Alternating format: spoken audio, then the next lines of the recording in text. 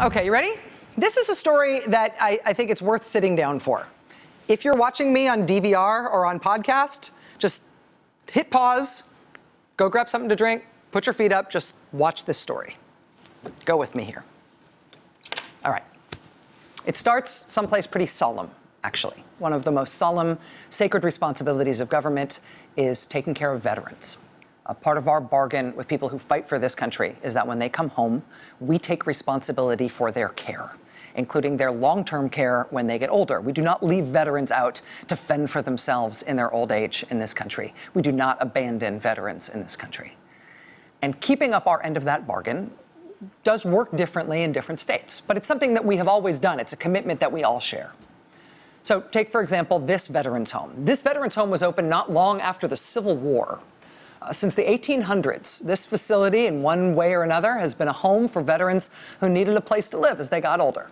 Some veterans just needed a little extra care as they joined the ranks of older senior citizens. Some of them needed more intensive care, whether it was for the physical frailties of age or the unforgiving grip of dementia.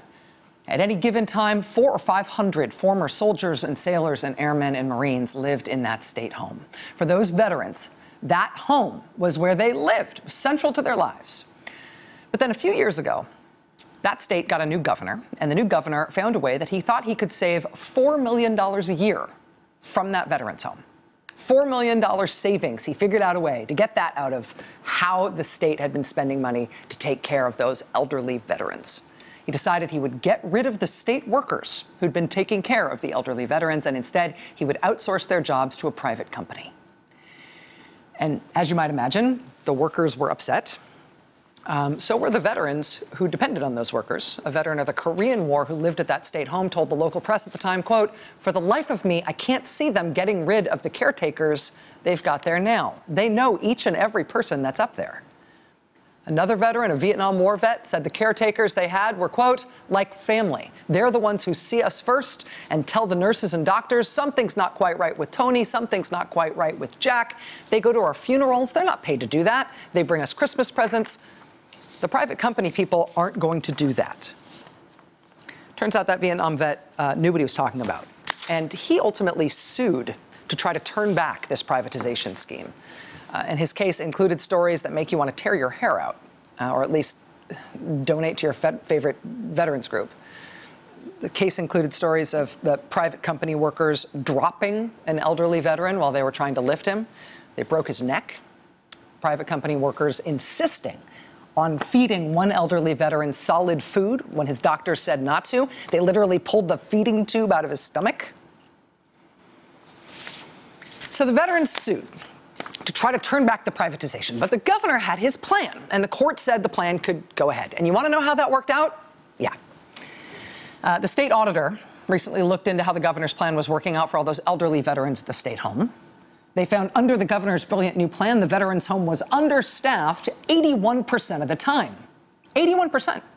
They found the elderly vets were not getting their medications properly. They found staff were failing to even check in on residents to make sure they hadn't wandered off into the streets. They found that when the veterans started complaining that they were being neglected or even abused, no one tracked those complaints or investigated them like they should have been. That's what the state got when this new governor came in with his new ideas about this better way to run things. Privatize stuff. It'll be much cheaper. It'll work great. Forget the way you've been doing it since the 1800s. This will be great. Shut up, veterans. This will be great. And when it turned out to not work out great, obviously at no fault of the governor, just collect somebody else's scalp. After the state auditor confirmed what veterans had been warning about and suing about and screaming about, the governor did accept the resignation of the member of his cabinet who ran veterans issues for him. So that's one. That's Exhibit A. All right. Take a breath. Settle in. Here's Exhibit B. Same state, same new innovative governor. Now, this is a state that has one city that's bigger than every other population center in the state by a mile. It has one big world-class city that is 4 times larger than the next largest city in the state. By population, it's as big as the next 5 biggest cities in the state combined. Right? They've got one big population center in the whole state. You might think of it as the crown jewel of the state. And these are the public schools in that state's largest city. Black mold spreading through buildings, dead rats in the hallways and the classrooms and the gyms, live rats and live mice everywhere, mushrooms growing out of the walls, ceilings caving in, floors buckled. Not to mention the lack of books and basic school supplies, that goes without saying. That's the floor in the gym. A few weeks ago, teachers began staging mass sick-outs at these schools. Hundreds of teachers called in sick, dozens of schools closed, and the teachers weren't protesting the kinds of things that teachers, usually protest in more normal parts of the country. They weren't protesting for a better pay package or something about their contract negotiations. I mean, they do have terrible pay and terrible contract conditions. But what these protesters were protesting about is this. What they were calling out sick and picketing day after day was the physical condition of the schools that their kids were expected to learn in. They figured, listen, if you want to do right by the kids, it was more important to take desperate measures to sound the alarm about the physical condition of these buildings rather than keep those kids in those disgusting and dangerous school buildings for one more day. And the amazing thing about this state and its largest city and the condition of those schools is that this school district is under the direct control of the governor.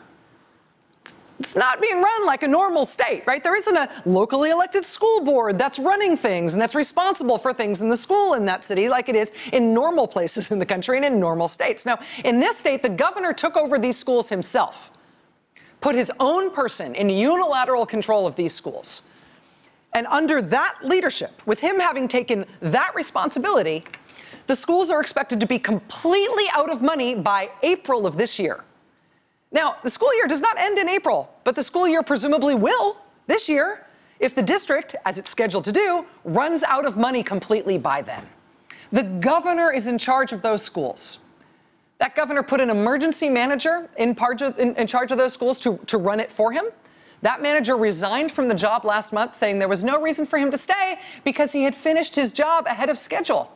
He wrote this letter to the governor. Dear Governor, if an emergency manager determines that the financial emergency that he or she was appointed to manage has been rectified, the emergency manager shall inform the governor. It is from these premises that I am informing you of my intent to leave my position as emergency manager.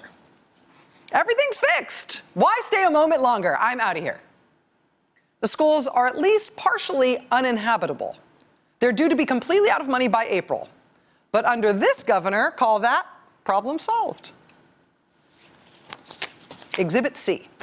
Same state, same governor. In December, the FBI unsealed a 5-count indictment against an official in a new agency this governor created to cut through all that terrible government bureaucracy and run schools in a new, efficient, streamlined way, the governor's way. This federal corruption indictment alleged that this official basically used this new agency for bribery and money laundering, including a very lucrative kickback scheme that has now resulted in 3 guilty pleas in federal court and what's likely to be years in prison for all 3 felons. It's Exhibit C. Here's a new one, Exhibit D, same state, same governor. See why I told you to grab a pop and put your feet up for this one? This is astonishing. This is all the same state. This is all the same governor. And it's all happening right now. Here's Exhibit D. Do you remember that oil spill last year on the California coast? Pipeline near Santa Barbara sprang a leak. Nobody noticed for a whole bunch of hours.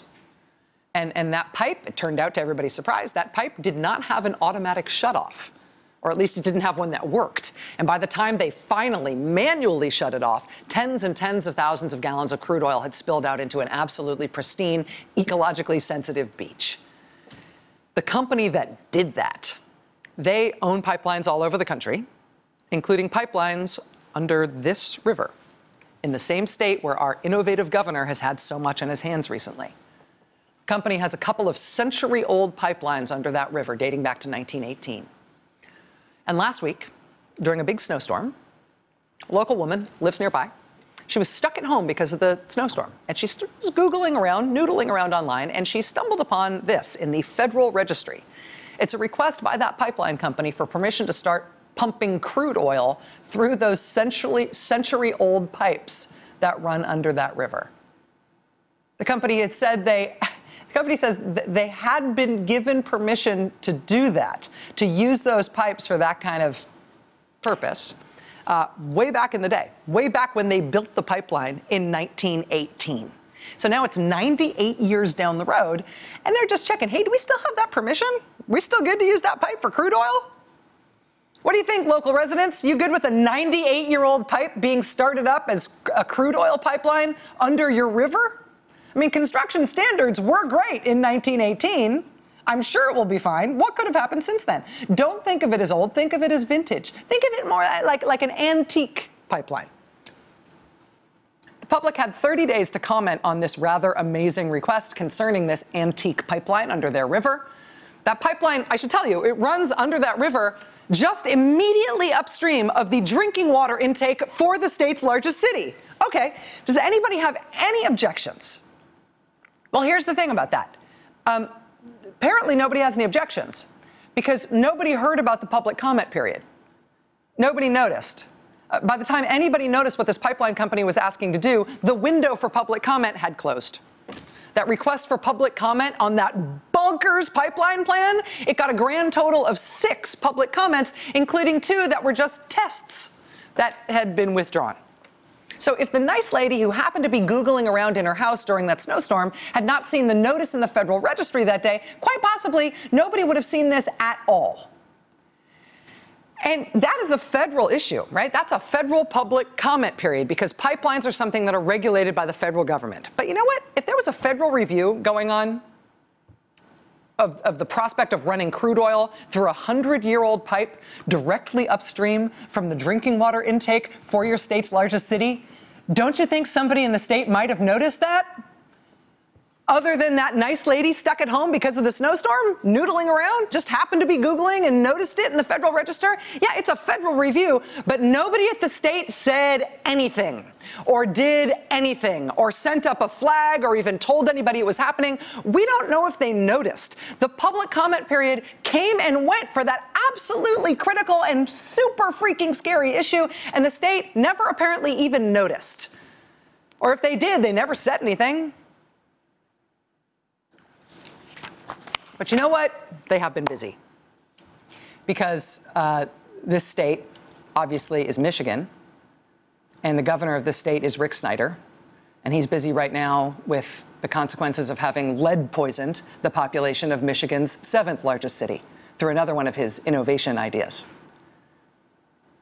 And while they're working on that, you know, who knows what else has gone by the wayside. There are presidential primaries and caucuses in a few states this weekend. But all the campaigns are basically hunkering down already in Michigan because Michigan's the next big one. And they're going to award a big chunk of presidential delegates in 4 days on Tuesday. And God bless Michigan.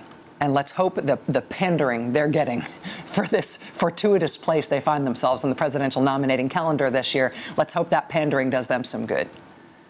Because what's as obvious as this broadside of a barn right now in our country is that Michigan is a governance disaster like no other state in the country right now. In a state that ought to be thriving. Think of it, right? With its federally bailed out and revived auto industry, the envy of the world, the biggest and best automakers in the world. You'd think that Michigan would be kind of cruising right now, right? Instead, Michigan is reeling under government-caused disaster after government-caused disaster. It's not like Michigan keeps stumbling into accidents. These are all self-inflicted by the state government. And I know our political debates in this country have to be about something. One day we will wake up and find out they're about this, and how to stop it, and who should pay.